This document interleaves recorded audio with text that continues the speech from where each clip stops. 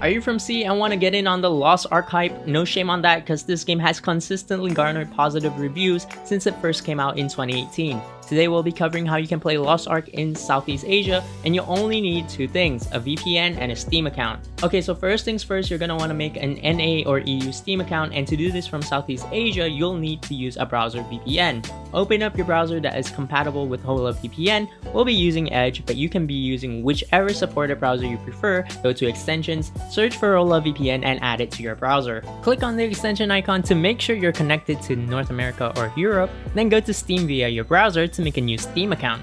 You can tell you're connected by the indicator in your lower right window and by the $sign in the storefront. Don't worry, you don't need to upgrade to a pro account for all of this. All that's left is to just download the game. Logging into the right store is just one part of the challenge, but to download, now you're going to need a desktop VPN or else Steam won't let you download. You can go for Surfshark or NordVPN's free trial and then cancel right after, as you don't need the VPN to play, you just need it to install the game.